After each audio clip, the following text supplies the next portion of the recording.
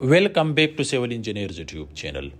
In this practical video, you can see this is floor beam steel reinforcement details, which is designed for 4-story commercial building, which covered area is 12,000 square feet, and this is G plus 3-story. You can see this is floor beam steel reinforcement. The size is 12 by 18 inches.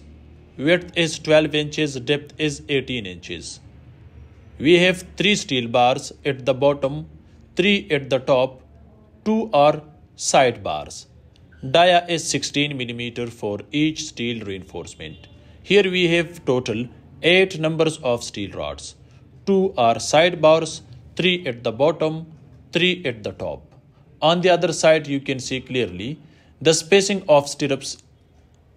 This is 6 inches and the dia is 10 mm for each steel reinforcement which they used in stirrups. You can see guys, hooks are bent on 135 degree and they provided alternately, which is opposite of each other. You can see guys, here the spacing is about 8 inches. At the distance of L by 4, the spacing is 6 inches. You can see clearly.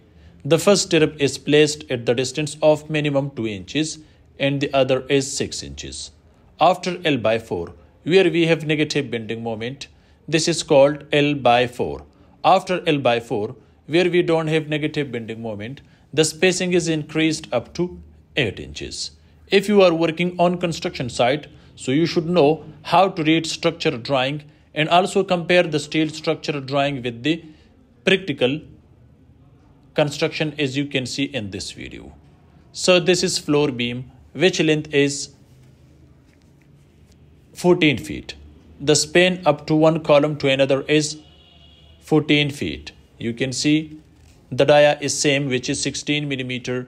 We have 8 bars, 3 at the bottom, 3 at the top, 2 are side bars, where the column size is 15 by 24 inches. Where we have about 12 number of steel rod, which is designed for 4-story commercial building. On the other side guys, you can see they did one mistake, which is about development length. They did not provide the development length, which is very important to provide at the end of the beam to make a good bond between steel and concrete. You can see clearly. This is the other portion, steel reinforcement. Size of beam is same, steel reinforcement is same. You can see the shuttering is ready. After completion of this steel structure design of floor beam, they will put this beam inside this formwork or shuttering. You can see guys.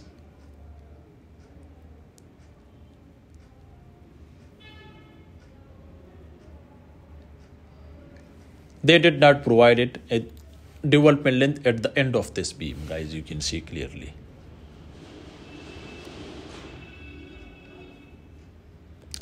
Okay guys, this is a short video in which I guided you about steel reinforcement and the construction of floor beam which is designed for 4-story commercial building.